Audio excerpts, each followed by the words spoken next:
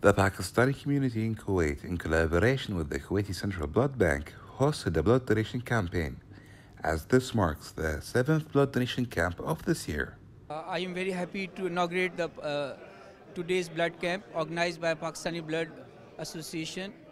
I am very thankful to Pakistani community for their efforts for the welfare of Kuwaiti population and other expatriate community. This bank aims at catering to the all people living in Kuwait, helping the needy one, and such activities are very healthy and contribute positive image of Pakistani community in Kuwait. And I am thankful to all organizers of Pakistani Blood Donors Association for organizing such a wonderful and splendid today's blood camp. First of all, I am thankful to Kuwait TV. You are always coming to cover us. Secondly, Blood Bank, all the team who is working for us voluntarily, plus my all team who is organizing this camp. This is our 13th camp,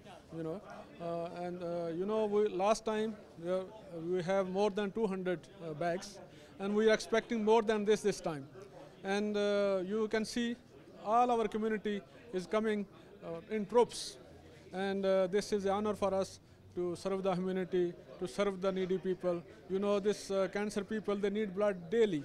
So we are very it's honor for us, and we are very happy to organize this kind of camps, and I feel proud to be part of this camp. And thank you very much, Kuwait TV, again and again. You are always covering us. Women play a vital role everywhere in all the fields of life. So here also, mashallah, they are participating equally. We have female blood donors, we have female volunteers. They are helping us, they are being a part of this noble cause, and we are spreading the message to join us, to be human and serve this noble cause of blood donation. The Pakistani community is well known for their blood donation camps, as they always seek to give back to Kuwait.